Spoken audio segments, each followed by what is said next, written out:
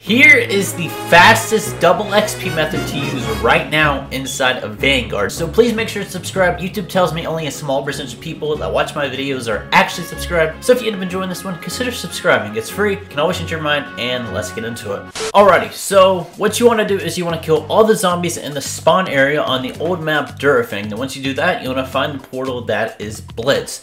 And once you find the portal that is Blitz, you want to kill all the zombies in that time that you have remaining. You have 1 minute to kill as many zombies as you can on that map. You want to try to find an easy map that is Blitz just so you can kill as many zombies as you can in that minute that you have. And then once you get done with that portal, you want to load into Stalingrad. And once you go into Stalingrad, you want to kill all the zombies that are in between the matches. There's about 10 to maybe 20 zombies that actually spawn in the center between matches. You want to kill all of them. Then once you kill all the zombies between matches, you want to find another portal that is Blitz. And with this portal that is Blitz, you have about a minute and a half to kill as many zombies as you can in the time that you have. So once you do that, you want to kill as many zombies as you can. Try to find an easy map, like I said, just so you can kill as many zombies as you can. And then once you go into both portals, you just want to end the match. And ending the match, you'll get about 2,000 XP with a double XP token. You get about 1,500 XP normal since Sledgehammer actually buffed this method. So yeah,